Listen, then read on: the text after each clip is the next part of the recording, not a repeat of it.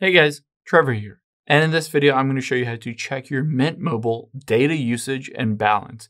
Now, if you suspect that you might be running out of balance or data on your phone for the given month or the year or whatever, I'll show you how to see all of those and how to top it up if you need to.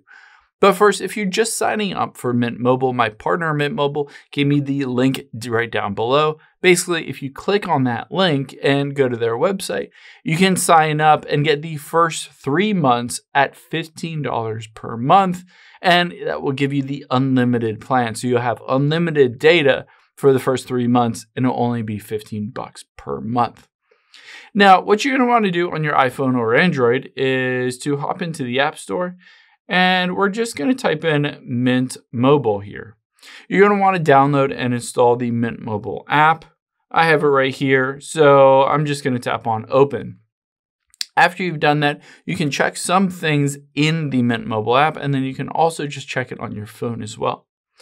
So the first thing that we'll do is tap on My Plan here, and you'll be able to see I have the unlimited plan, but for instance, maybe you don't have the unlimited plan, you'll be able to see how much gigabytes you have allotted to you each and every month and when that renews each month. Now, you can tap on Account at the bottom right.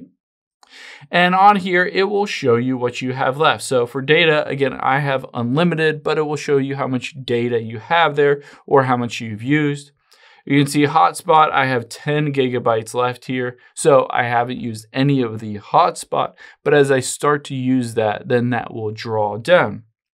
Now, you can always tap on add more data and hotspot. If you just wanted to add more data here, it says buy a data add-on to get you through the end of the month.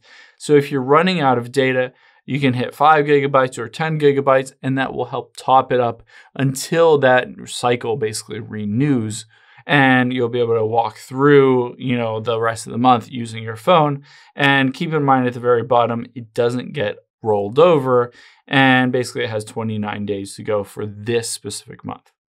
Now you can also check it in the settings. So let's go into the settings and then go to cellular.